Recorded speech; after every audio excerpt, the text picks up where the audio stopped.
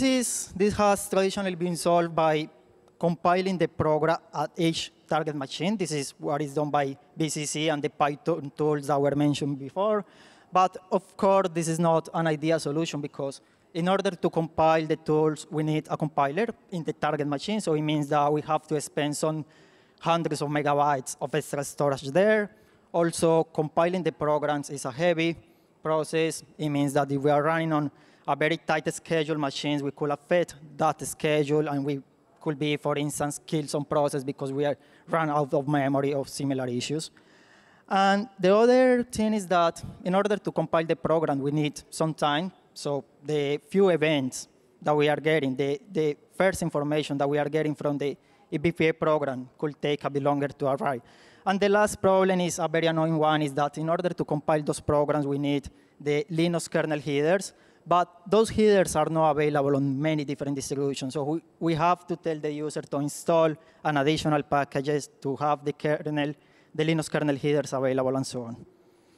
Fortunately, there is another solution for that. It was already mentioned. This is the compiled once, run everywhere approach.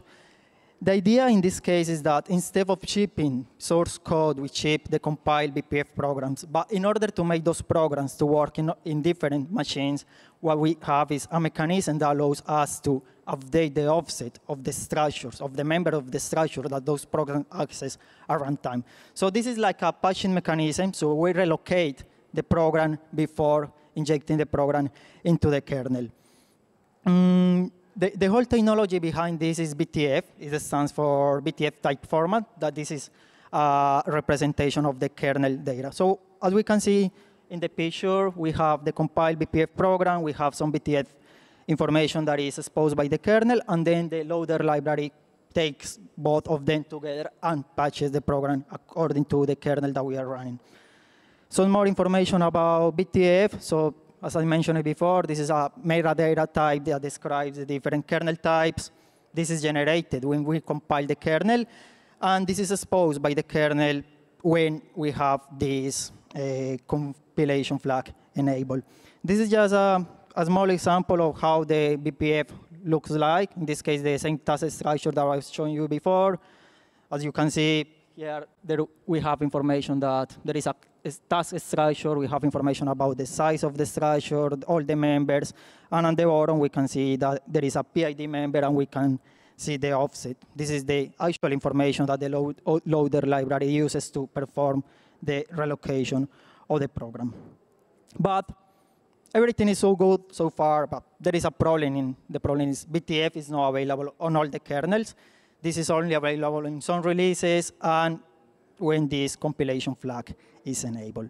This is the reason why BTFHub was created. So this is a project that exposes BTF information for different distributions that don't support BTF. So BTFHub takes that information from different debug packages that are provided by different distributions, performs some data processing, and exposes those BTF files from the different kernel versions of different distributions.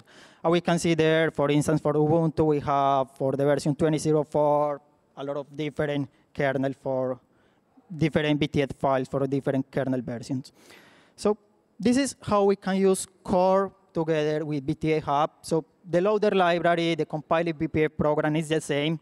What is changing here is that we are not taking the BTF information from the kernel, but we are taking that information from BTFHub. So what we usually do is that before loading our BPF program into the kernel, we go to a site, to a GitHub page. We take the BTF corresponding to our current kernel, we install that on the system, and then we provide that file to the loader library. So we have the information available to perform the relocations. Again, there are some limitations with this approach. Each BTF file is around 5 megabytes. So what it means is that this is not possible to ship all the BTF files for so many different kernels together with our application. It will require some gigabytes of data. And of course, this is not possible. So the alternative is to download the file from the current kernel from the internet. But of course, taking a file from the internet requires some time. And even worse, in many scenarios, this is not possible to reach an external host to get a file. And this is where BTFGen comes into play. It turns out that in order to perform the relocations, we don't need to have the full information of all the kernel types. We only need information of the kernel types that our eBPF program is using. So by using BTFGen, what we are able to do is to take a file, a BTF file, describing all the kernel types, and we are able to generate a small file with only the kernel file, the types that are used by our program. What it means is that we can generate various more BTF files, and we can ship those together with our program. So this is how BTFGen works in general. We have different BTF object file, BTF programs. We have BTF files for different kernels. Those could be from BTFHub or a different source. Please notice that each of them is around 5 megabytes big. Then we put that all together into BTFGen, and then we generate small files for each kernel. We did an integration of BTFGen with the BCC tools, and we found out that in order to support something like 1,000 kernels, we only need like something like 100 kilobytes per application. So there is a really small overhead there. So again, everything is the same. The difference here is that the BTF information is not on the internet, is not provided by the operating system, but in this case, we ship the BTF information for many different kernels together with our application. So yeah, according to the running Linux distribution, the kernel version, we take the write file, and then we provide that file to our loader library. So yeah, I know this is a lightning talk. It was very fast, a lot of details that probably we were not able to catch. But the conclusion that I would like you to take from this is that if you are developing an eBPF project, if you are using eBPF and you want to ship those programs, to run those programs in many different distributions, you could use BTFGen enabled to do so. There is a small size overhead that we have to pay, but it's really small.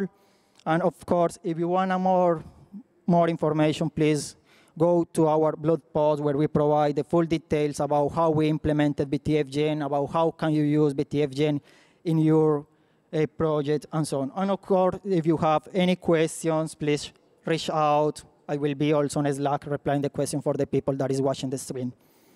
And before finishing, I would like to thank you, the people that made this possible. This was a joint project by different people from different companies, especially to Rafael from Aqua Security. This is the guy behind the BTFHub project. He helped a lot with implementation of this tool. Also, Lorenzo Fontana and Leonardo Di Donato from Elastic provide valuable feedback.